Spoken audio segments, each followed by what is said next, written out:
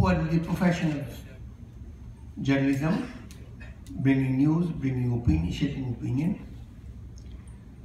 Our only job, perhaps the only job, is that we should be able to help the political leadership,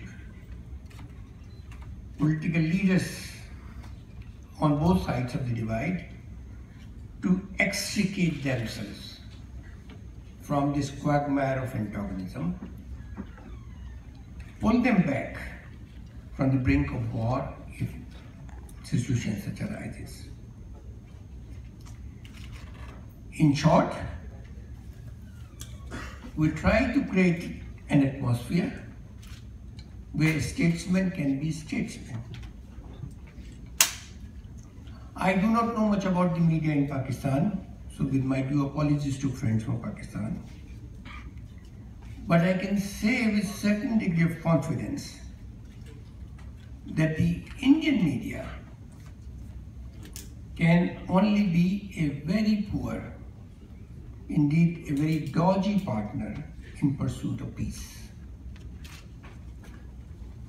We in the Indian media have locked ourselves into a structural format which can only promote antagonism.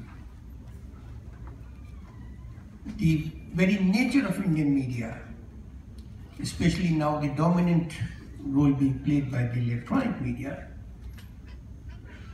we are, I'm afraid, and this perhaps is the bitter truth which all of us should understand and come to terms with, that the media is not likely to be a promoter of peace.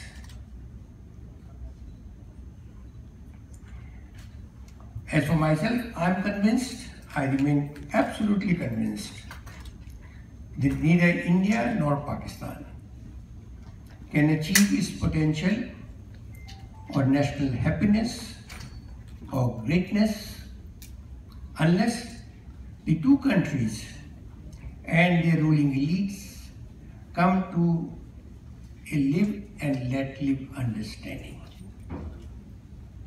There are old habits, old memories, organizations, anger, all of these would have to be jettisoned. And media is not very helpful in this endeavor. I will not be foolish enough to make any statement about the Pakistani media,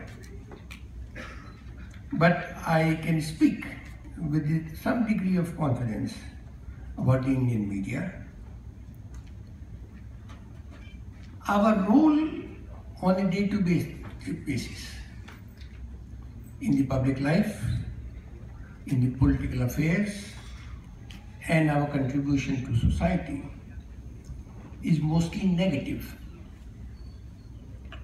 We earn, all of us individually earn our professional reputation and get honors by being negative, provocatively negative, if I may say so, and partisan. And then on top of all this, we feel obliged to be demonstratively nationalistic.